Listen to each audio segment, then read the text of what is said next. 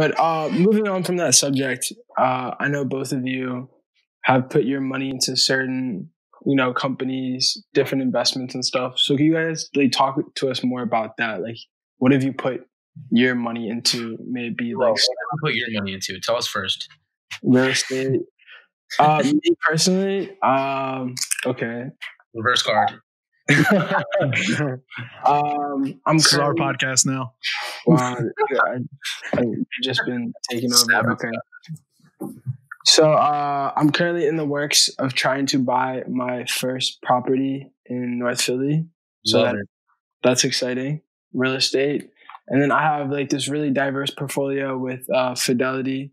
And this is all self-funded, by the way. For the past love it 4 months, I've been working at this vegan place, 20 hours a week. And then I've had some passive income as well. So that's helped. But yeah, I think through stocks, ETFs, and real estate, that's where most of my passive income comes from. But what about you guys?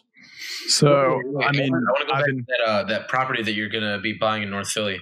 Let's talk about the numbers on that, because I think people would be interested in the numbers on buying a property and investing.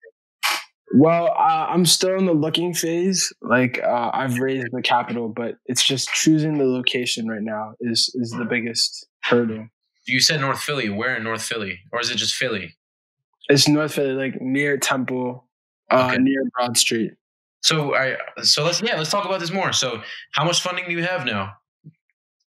I really don't want to get into the specifics here. Come on. You don't want to talk about real estate on an entrepreneur podcast. See that? So I mean, okay. I just don't want to throw out numbers. All right, we don't have to talk about numbers. What type of real estate are you investing in? Rental income, flipping a property, wholesaling? What are you looking into? Yeah, so right now, since I'm barely getting this capital by itself, so I'm trying to just buy the property and being able to rent it out for the next 4 years. So I have a passive income while I'm at college, and then after I'll be able to develop it into something bigger, something. Maybe I can buy the house behind it, make it an apartment complex. Just grow the land as much as I can. Just basically saturate it for all its profit.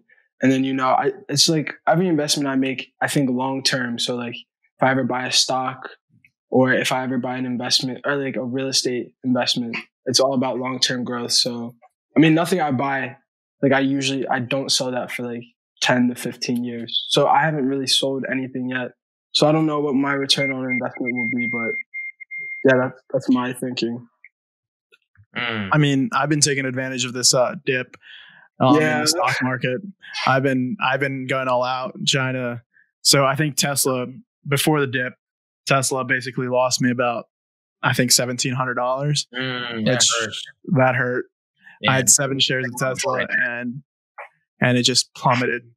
We need to talk about how Hector convinced me to buy Tesla when it was at 780. I was so I did not convince you to do.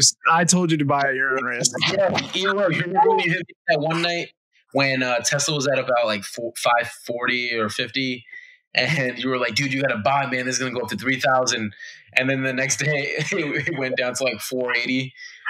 I mean, that's the thing with Tesla. If you're thinking about it short term and you're day trading, or if you're trading for a month or so, I mean, yeah, I don't know if I would pick that stock. But I guarantee you, if we listen to this back in a year, we're going to be like, wow, I can't even remember when Tesla was at 580.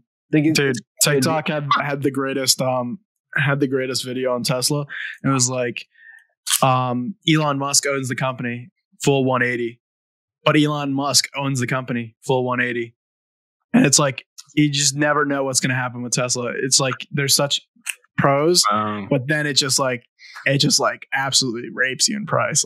It's not fun. Just not consistent. And even when you're investing long term, Elo, you still want to get the best price. You don't want to just overpay just because it's going to go up in a year. You still want to get that advantage on the price. And we're in such a volatile market that you can't predict when you're going to buy the bottom. So that's why I'm waiting it out. And if I miss Tesla, I miss Tesla. That's fine, because I'm already invested in other companies, and I'm sure everything's going to dip again. People are already getting their $1,200 stimulus check. Already?